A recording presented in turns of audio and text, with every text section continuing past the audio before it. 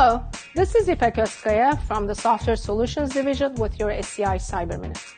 Technical debt describes a universal software development phenomenon.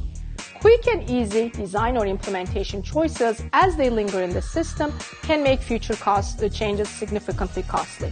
Although software developers, development managers, and sustainers are familiar with anomalies such as defects and vulnerabilities and have practices to manage them routinely, the same cannot be said for technical debt management. Software defects or bugs represent implementation mistakes or incorrect results, and they are directly linked to external quality. Vulnerabilities are related to security concerns. Technical debt, on the other hand, concerns design quality, such as how maintainable, available, or extensible the system is, or how well it performs. Problems arising from design trade-offs or rushed design decisions can have significant ripple effect on costs of sustaining or evolving the system due to design rework. A growing body of government and industry evidence demonstrates a direct correlation between inability to manage technical debt or pay it timely with increased likelihood of defects and slower implementation of new capabilities.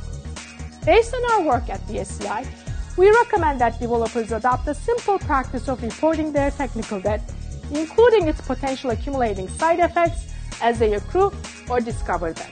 This reporting helps development teams communicate about these issues more concretely and in a timely manner, similar to how they communicate new requirements, architectural tasks, or defects.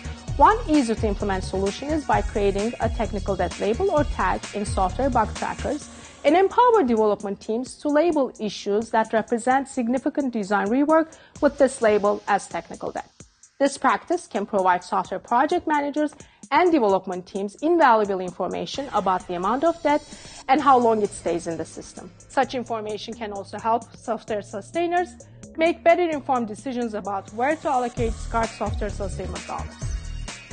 Thanks for watching this SCI Cyber Minute. For more information, please visit our website or send me an email at info@sci.cmu.edu.